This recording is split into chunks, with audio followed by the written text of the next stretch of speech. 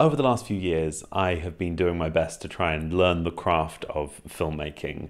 And one of my favorite ways of doing this so far has been the micro short film, that really tiny little project that's somewhere in between just a few seconds long and about 2 minutes, 1 minute being the absolute sweet spot. You can learn so much from these tiny little 1 minute short films.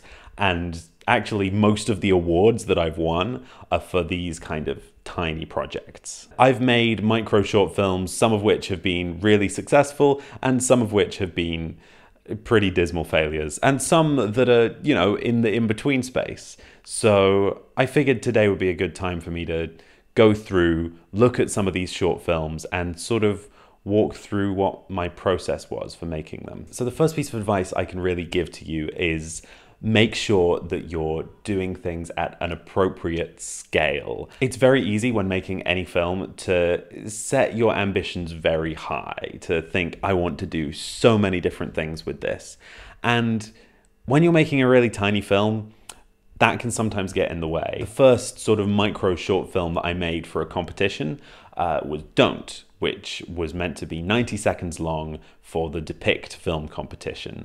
And the idea that we came up with for that film, me and the rest of the team, involved time travel. It involved like police breaking into the house. It was a bit much. I think scaling down is a really good idea. Do that as early as you can so you don't trip up on it later in the process. The short film that I made for Milo is a really good example of this.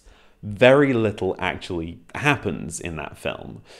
You start by seeing someone writing a card, and then someone knocks on the door, the person goes over and answers it. But because of the structure, it's still really engaging and it still tells a complete story, which I think brings me on to my next point, which is make sure you've got a solid beginning, middle, end, and you really know what you're trying to do with the film. Pacing is absolutely key. You really need to measure out the information that you're giving out and make sure you're doing it at a sort of steady, regular pace and that it's very controlled. My short films, The Docs and For Milo, I think do this successfully. These films, I started with a series of close-ups that build a kind of picture of what's going on without giving you the whole story. And then every subsequent shot tells you a little something more, whether that's through the dialogue and cutting to flashbacks in the docs,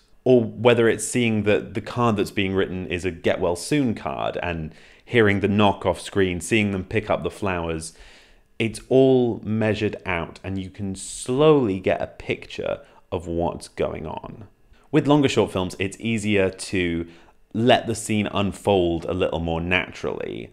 But with a micro short, you really need to think of every shot as being a domino that falls into the next one. Something related to that that's worth considering very early on is average shot length. Now, different films have different shot lengths. Like if you think about a Paul Greengrass film or a Michael Bay, like those have very short average shot lengths of just, a couple of seconds. Whereas someone like Paul Thomas Anderson, who holds for a really long time on his shots, he might have an average shot length of 20 seconds, 30 seconds.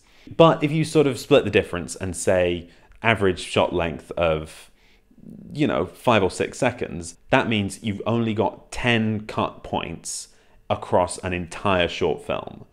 And each one of those cuts needs to tell you a little something new. So that's something that I always have in the back of my brain when writing a micro short film. How much information do you need in a new shot? How much information does a cut need to give you?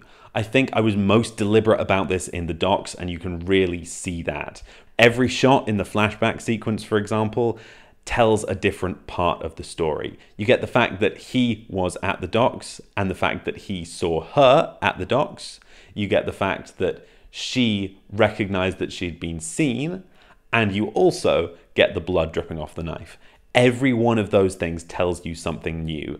And I probably wouldn't have been quite so deliberate about it if I hadn't been considering just how little time there is. The last thing to consider, and I think this is good advice for any short film, is to end with a real full stop.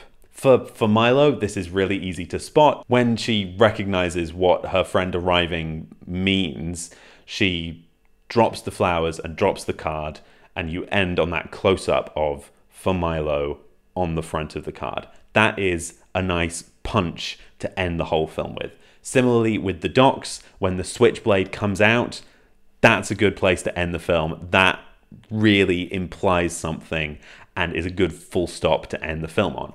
A hand reaching out of a computer screen in Delete Me, another great example.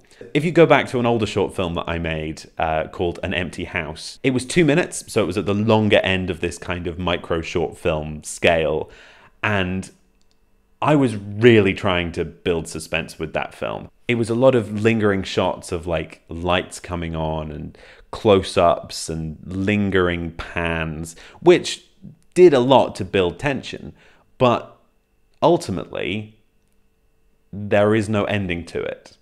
The guy goes over, looks out the door, sees there's nothing there, and that's the end.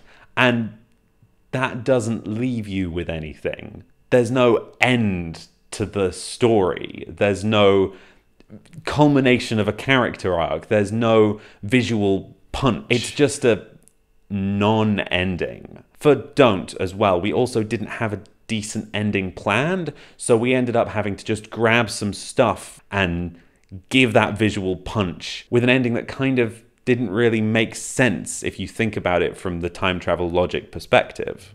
So I think that's everything that I've got to say on micro short films. Let me know if any of it at all was helpful, and if you've made micro short films of your own, please do let me know. I'd be very interested to see them. If you haven't seen any of the micro short films that I've been talking about in this video, please feel free to click a link somewhere. There'll be a playlist of short films that I've made, and let me know what you think of those.